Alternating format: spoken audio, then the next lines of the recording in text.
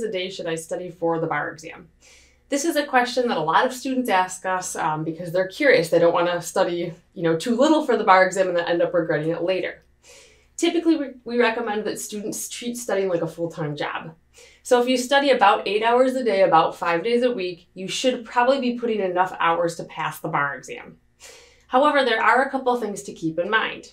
For example, if you did not do well your first year of law school, or if you really struggled in law school, particularly in the first year, then you might have to put in more hours or more days to make sure that you're catching up and you're able to pass the bar exam.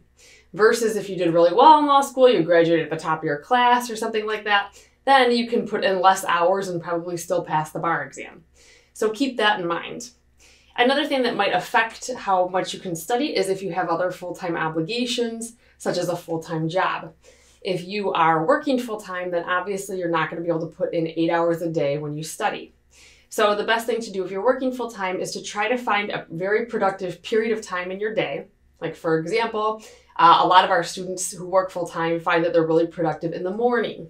So we tell them to wake up early and put in a few hours at their best time.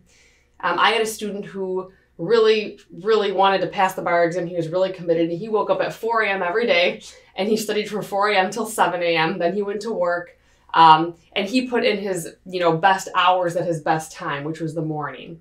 Some students find it more helpful to study at night. But if you identify your best time of day, you have a very set to-do list, and you make sure that you're productive during that time, you can pass the bar exam even if you are studying less hours during the week. You will kind of be burning the candle at both ends, but it's very possible to do. Lastly, we don't recommend that you study 12 hours a day without a break. Some students will brag about spending all day in the library from 8 a.m. to 8 p.m. and never taking a day off. And honestly, they're probably in the library, but they're probably not studying. Or if they are studying, it's not that productive. After a certain period of time, diminishing returns set in. Your brain can only concentrate and focus for so long. So I'd recommend that you you study a little bit less every day, but you make that studying really high quality.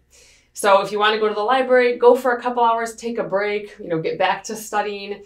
But taking breaks, making sure that you're, studying right and efficiently is going to be much more important than just putting in a certain number of hours every day, when a lot of those hours will end up being unproductive. I also recommend that you take a day off every week if you can. And if you're studying full-time, rather than working full-time or engaging in other full-time obligations, then this is very possible. A day off or even a half a day off or some kind of dedicated period of time to rest will help motivate you and get you geared up to prepare for the upcoming week. So hopefully this answers the question of how many hours you should study a day.